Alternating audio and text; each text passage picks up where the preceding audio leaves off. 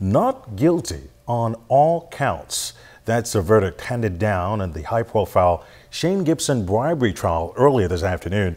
The 9 jurors in the Shane Gibson bribery trial began their deliberations at 3:20 this afternoon, and an hour and 40 minutes later at 5:05, the jury returned with not guilty verdicts on all 13 of the 15 counts.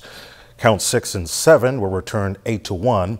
Former Cabinet Minister and parliamentarian Shane Gibson then learned he was acquitted and discharged on 15 counts of bribery.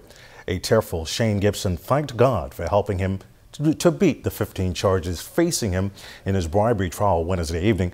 The former Cabinet Minister says throughout the ordeal, it felt like all forces were working against him, but he expressed gratitude to his family, legal team, and supporters for backing him. His attorney, Keith Knight QC, also commented on the victory. You know, nobody knows how many hours go into something like this. Right. Literally how many hours. Right. Every single day we left court, we went to the hotel and we met. And we went over every single piece of evidence, every single piece of transcript.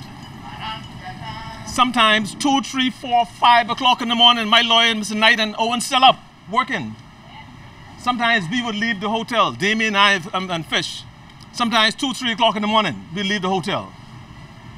Along with my personal assistant, Mr. Lorraine Hamilton, who did an excellent job supporting us.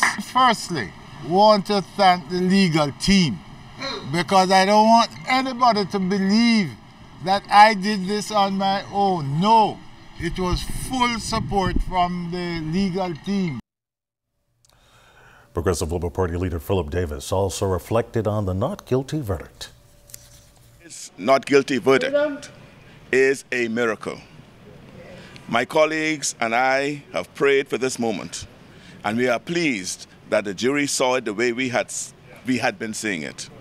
This case should never have been brought. It should not have gone to the jury. It was clear from the start that this was simply victor's justice, the political party in power taking advantage of its position as guardians of the state to oppress the political minority.